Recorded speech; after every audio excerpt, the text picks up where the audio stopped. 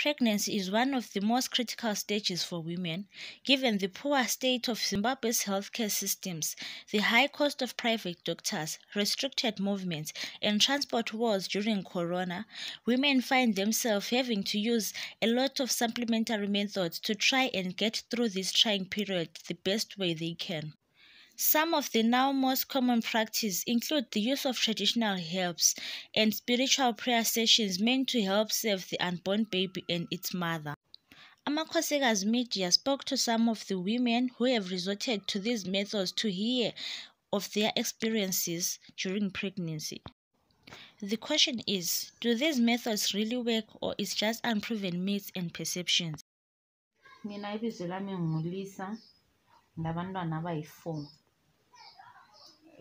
Experience yami ukuba labantwana sasi like umntana mokuqala kwakule sepa ekuthiwa lijalimane. Sepa lana yayi-white, i-cream elamachatha so-blue, like wawuyigcoba khona ngale besithi yavula indlela.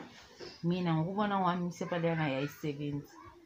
Sibili okuzwayo ukuthi even i-labor sibili wayengasoze uyizwe lokhana okumangalisayo. Umntwana wayephangisa ukuphuma ungakezwa ipain liyana engizwa abanye besithi kule pain e-serious, but mina ipain yana ngamphongo uyizwa for a short time then sensiba lo mntanami.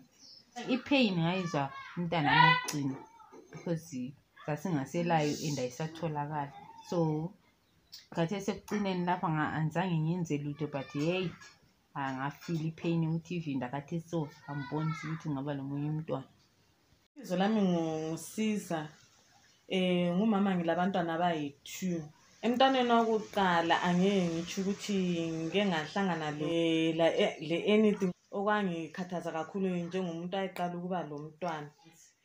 Lapho sengu-8 months senzafika, and then I was introduced to this lady otha uyasiza abantu abakhulelwe ukwenza ukuthi ungabe nama-complications ekubeletheni kwakho. So that lady wasenginikeza uthamuruto wathweni like umchemo wendwangu. Yiwo abanikeza wona banathi sona ukuthi ayasiza kuma-deliveries since usujule ukuthi ubelethe.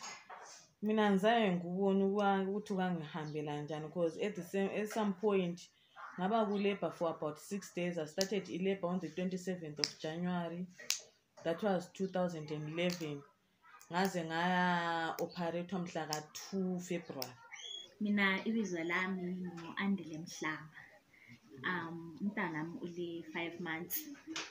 So into eyayenzakalayo ngizithwele ngangirelaxile ngama-first months, and then sathi sesile 6 months esibhedlela bathi umntanami mncane, ngayingela mali zokuthi ngiyobona o-private doctor, and then isikhathi umama aqalisa ukungibhodisa ebantwini.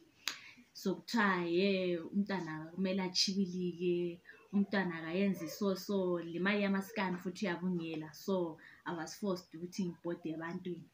Ngabhoda ebantwini bengikhulekisa isisu, ngiphiwe amanzi emthandazo, amanzi alamatshe, amanye kuthiwe ngigezise isisu ngochago, ngesisu ngisigezise ngisifake iqanda. Ngikwazi ukuthi kunceda ngani khona lokho, kodwa because I was desperate ngangiyenza yonke into leyo.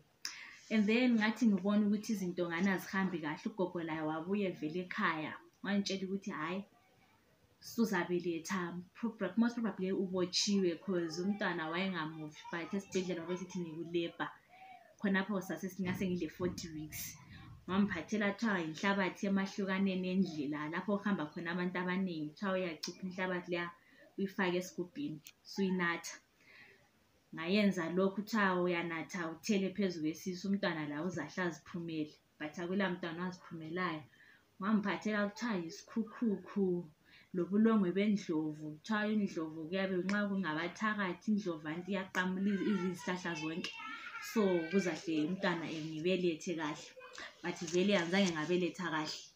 I continued ngahamba ku-operation. So I just think izinto lezi ziya ngebelief yakho. Mina I believed but awuyenzakalanga.